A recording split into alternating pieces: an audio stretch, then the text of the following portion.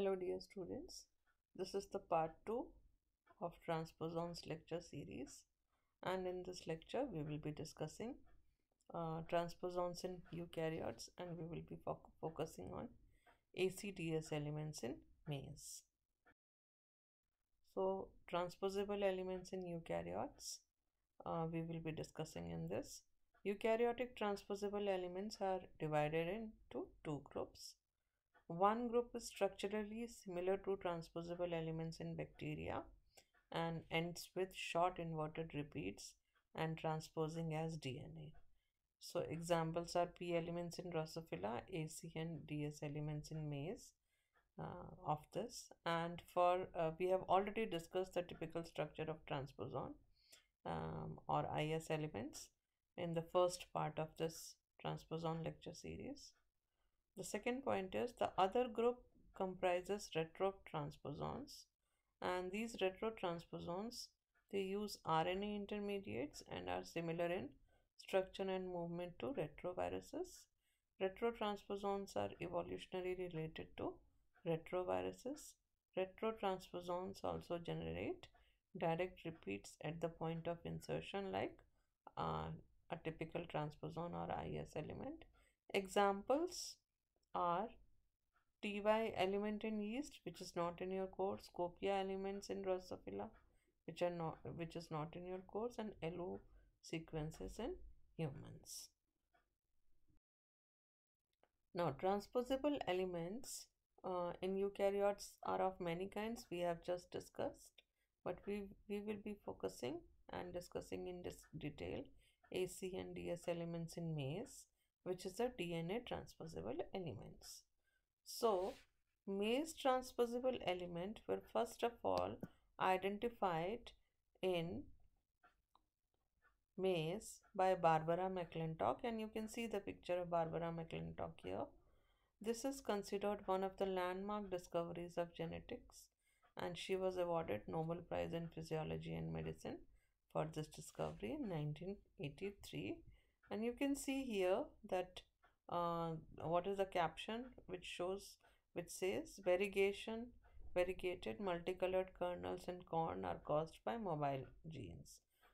The study of variegated corn led Barbara McClintock to discover transposable elements. So these variegation pattern in maize kernels are because of transposable elements, and this was discovered. So maize transposable elements were first identified by Barbara McClintock. Mostly when you see maize kernels, they are either wholly pigmented or colorless or yellow, but some kernels have spots or streaks of color on them. Like here in this picture you can see the spots. Here in this picture you can see some are totally yellow and some are totally pigmented, and some have streaks of yellow and other pigment. She explained this in terms of unstable mutation because of controlling elements which move from one place to other in genome and control the expression of genes. So you can refer Pears for this. I have understood it from Pears. You can take any book of genetics, but this PPT I have made from Pears. Now McClintock discovered that cause of unstable mutation was a gene that moved. She noticed chromosome breakage often occurs in maize at a gene dissociation represented by DS, but only in the presence of another gene activator represented by AC. Later it was found that AC and DC are transposons that have terminal inverted repeats, and they generate flanking direct repeats at the point of insertion. Each AC element contains gene for encoding transposase enzyme. So AC elements are autonomous for transposing, and DS elements do not have transposase in gene due to some deletion. So DS elements are non-autonomous because they cannot transpose on their own. But DS elements can transpose in the presence of AC elements because they still possess terminal repeats recognized by AC transposase. So we will understand it through photographs and flowcharts. Here you can see this flow chart or the photograph is taken from pairs. Here you can see that this is a typical transposon, and this transposon has a transposase gene in the center and inverted. It is flanked by inverted repeats which are represented by dark green and opposite arrows, and then these uh, your um, these purple ones, these are your direct repeats which are generated in host. So now here you can see these are some of the elements, ds different ds elements which they have shown here: ds9, ds2 d1, ds2 d2, ds6. So different ds elements have different deletions. Now, a kernel with CC genotype, say there is a kernel or a seed with small c's, a homozygous CC recessive genotype will be colorless, yellow or white, while kernel with genotype capital C or capital C small c, which is heterozygous, will be purple due to production of pigment. Now, DS element transposing under the influence of AC element may insert into capital C allele, destroying its ability to produce pigment. The DS element can jump back to new location or original location. This restores the function of gene responsible for the pigment production. The pigmented sector or the streaks depends on early jumping, late jumping of DS elements. Early jumping back will be resulting in early restoration and larger sector of purple. Late excitation or jumping will result in small pigmented sector. So here there are two pictures. This is showing variegation in seeds, kernel of maize, and here you can see a flower which is a rose flower. So this is showing variegation pattern also because of transposable elements. So we will understand ACDS elements through photographs. Now here this photograph is from peers.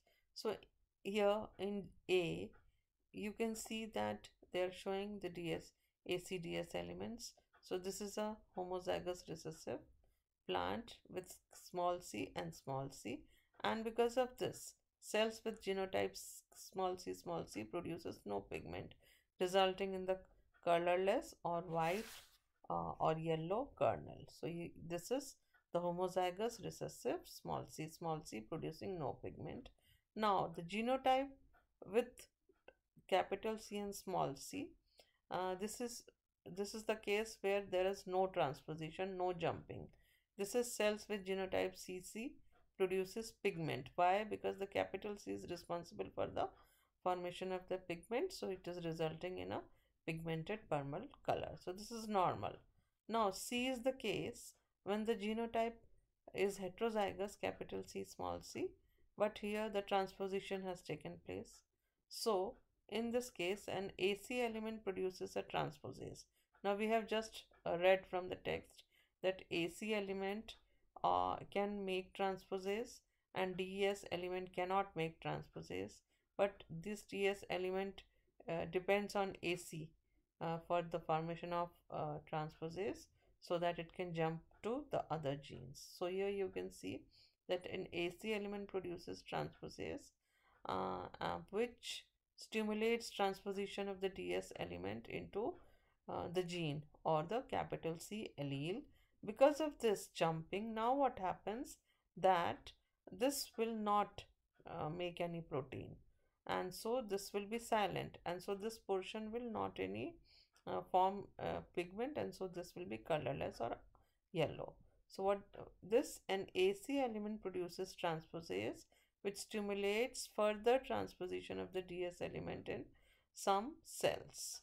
So here in D, genotype CC, mosaic transposition during development because of the jumping of DS element into the pigment producing gene. Now here you can see because of this jumping what has happened, that this yellow portion has formed, which is your colorless. So here you can you will see that this will disrupt its pigment producing function, and so it results have the resulting cells have with genotype CC are colorless.